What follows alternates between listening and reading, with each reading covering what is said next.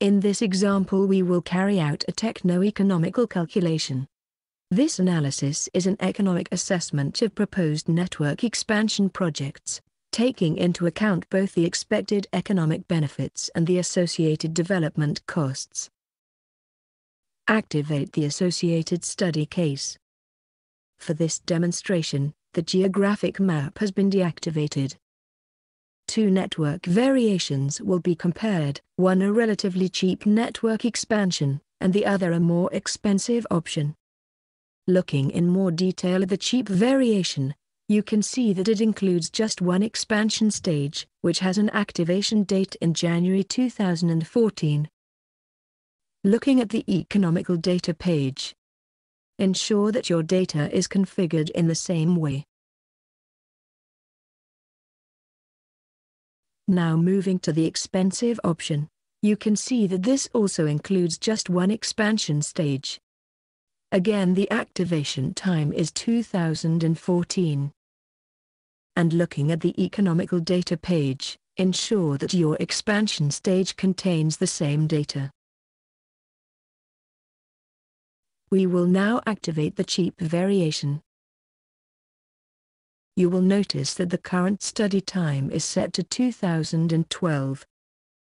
This is before the activation time of the expansion stage, and therefore this stage has not been activated yet.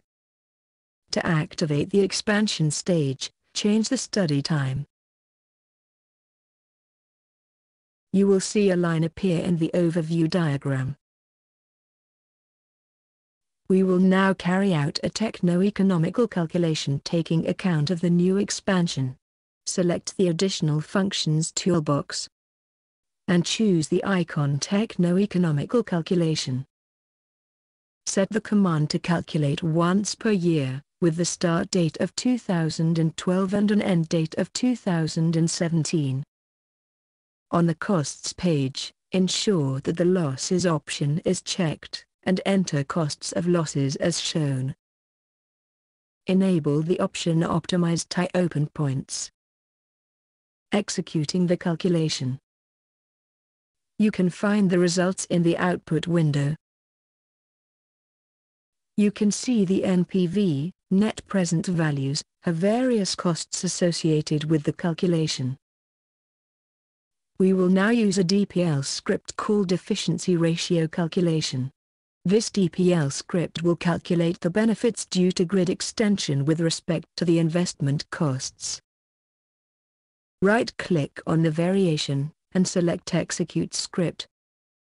Efficiency ratio calculation should be in the list. Select OK. Configure the input parameters as shown, and select Execute. Again, the results are shown in the output window. Here, you can see the efficiency ratio, which expresses the benefits due to the grid extension as a percentage of the investment costs. Now we will carry out the same analysis, using the expensive option.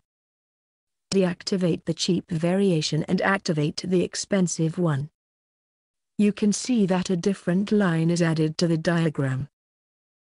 Run the techno-economical calculation again.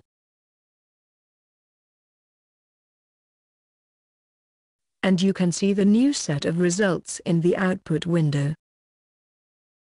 The total NPV has increased.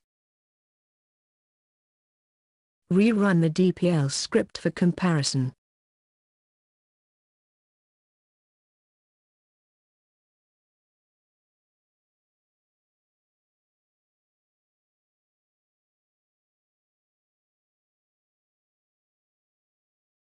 You can see that the efficiency ratio is lower in this case.